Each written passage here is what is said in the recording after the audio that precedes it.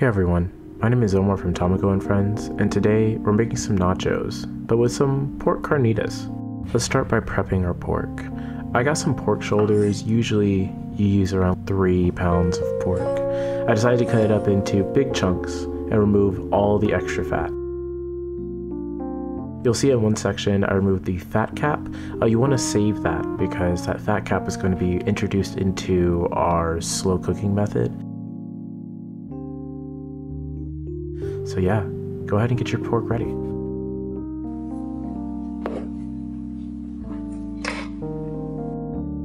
You can season your pork with whatever you want. However, I decided to use some black pepper, salt, cumin, fajita mix, and paprika. After generously seasoning your pork, go ahead and mix it all the way together and set it in your refrigerator for about an hour.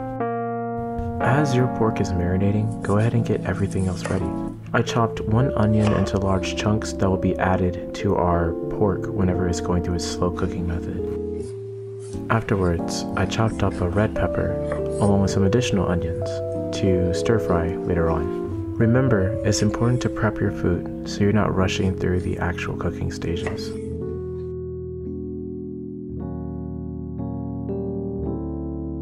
Once your pork is done marinating, go ahead and get out a slow cooker or an Instapot, whichever one you choose. This recipe normally calls for lard. As I couldn't find it in the grocery stores, I used some shortening along with some butter. So, get roughly 1 pound of shortening and then about 4 tablespoons of butter, add it in, and then take your fat cap from earlier and put it inside. Let everything melt down and come together. Once your liquid is melted down and ready, go ahead and put your meat inside. Let it start to simmer up.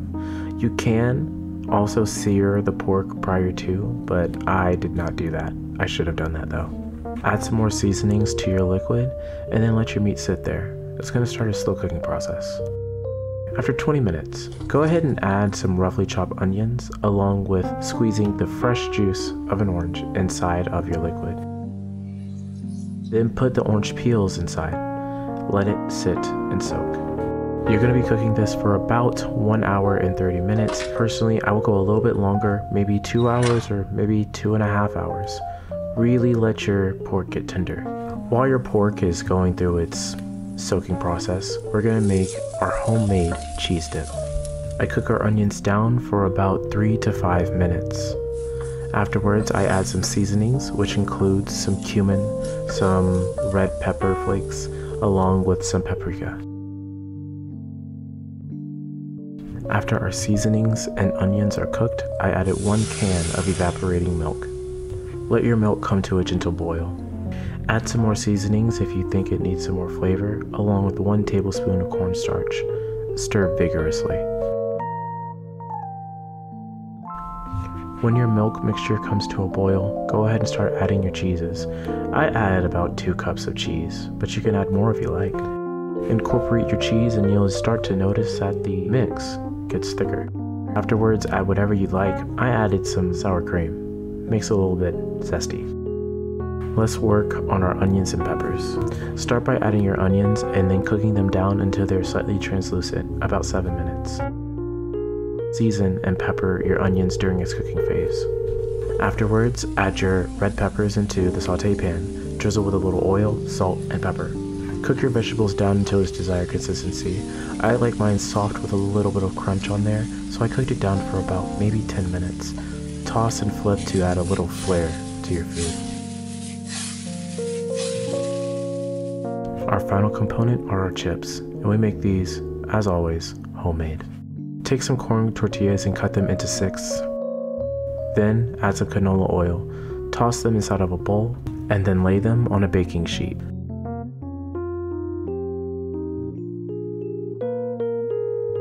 Set your oven to 350 degrees Fahrenheit and then place your tortillas inside. Here's a little tip. If you have a wire rack, go ahead and put your tortillas on there. They cook evenly on top and on bottom. They shouldn't go for no more than 10 to 12 minutes.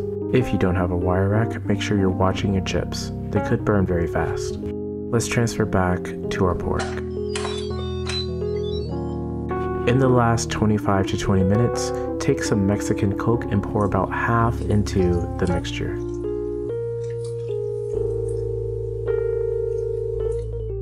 Let that sit and settle.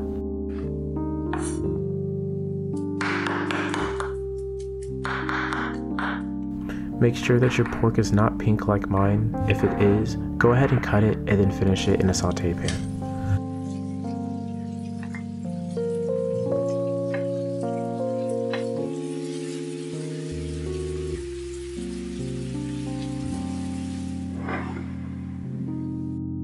Afterwards, assemble your nachos.